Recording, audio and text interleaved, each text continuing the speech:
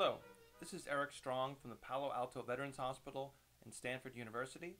This is the fourth lecture in this lecture series on mechanical ventilation, and the topic is normal gas exchange. Here are the learning objectives of this lecture. First, to understand the physiology of gas exchange in the lungs as it pertains to mechanical ventilation.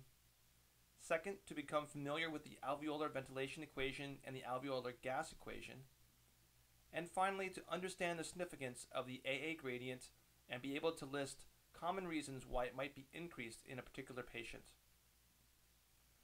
In general, gas exchange and the closely related topic of gas transport and delivery is a highly complex subject. However, only a very basic knowledge is necessary for managing a mechanical ventilator in the vast majority of patients.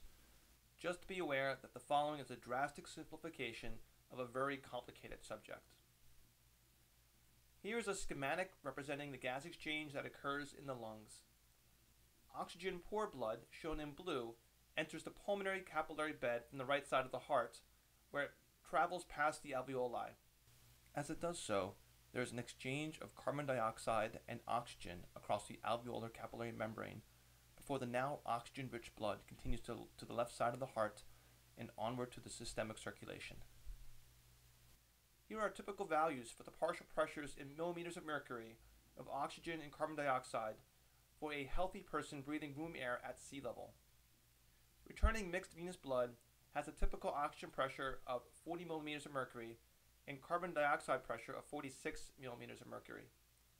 As blood travels through the capillary bed, it reaches an equilibrium with the intraalveolar air, which leaves both the systemic arterial blood and the alveoli with partial pressures of oxygen of 100 millimeters of mercury and carbon dioxide of 40 millimeters of mercury. In pathologic conditions in which the alveolar capillary membrane is disrupted, such as interstitial lung disease or the emphysema subtype of COPD, an equilibrium is not reached, leaving the systemic arterial blood to have a lower partial pressure of oxygen as compared to alveolar air. There are two equations that are critical to understanding gas exchange. These are the alveolar ventilation equation, which explains the factors determining the arterial carbon dioxide tension, and the alveolar gas equation, which explains the factors determining the alveolar oxygen tension. While I don't consider it necessary to memorize these upcoming equations, it is imperative to remember the key points of each. First, here is the alveolar ventilation equation.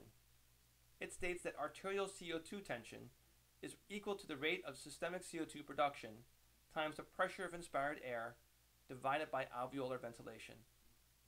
If you recall from lecture 2, alveolar ventilation is equal to tidal volume minus dead space times the respiratory rate. The key point of this equation is that the PaCO2 is inversely proportional to alveolar ventilation. In other words, the faster and or deeper that a patient breathes, the lower the PaCO2 will be. Related to that, the greater the amount of dead space, the higher the PaCO2. Here's the alveolar gas equation. It states that alveolar oxygen tension is equal to the fractional concentration of O2 in inspired air times the difference between the pressure of inspired air and water vapor tension, all minus the PaCO2 divided by a value known as the respiratory quotient. The fractional concentration of oxygen in inspired air is 21%, or 0.21, for patients breathing room air. The respiratory quotient is the ratio of the volumes of carbon dioxide produced to oxygen consumed per unit time. Although the respiratory quotient is dependent upon diet, all but the most extreme diets produce an amazingly consistent respiratory quotient of approximately 0.8. The key point here is that alveolar oxygen tension is increased by high FiO2 and decreased by high PaCO2. The final topic of this lecture is the alveolar-arterial gradient. Mathematically, this gradient is simply the difference between the alveolar and arterial oxygen tensions. Conceptually, the AA gradient is a measure of how effectively oxygen moves from the alveoli into the pulmonary vasculature. The higher the gradient, the more difficult oxygen exchange is. A small gradient is actually normal and increases with age. There are several different equations used to estimate the normal gradient. Here is the most common. normal AA gradient in millimeters of mercury is approximately equal to the age in years divided by 4 plus 4. Regardless of whether or not a patient is currently receiving mechanical ventilation, identification of an increased AA gradient begs the question, what's causing it? I categorize etiologies of this into 4 different basic mechanisms.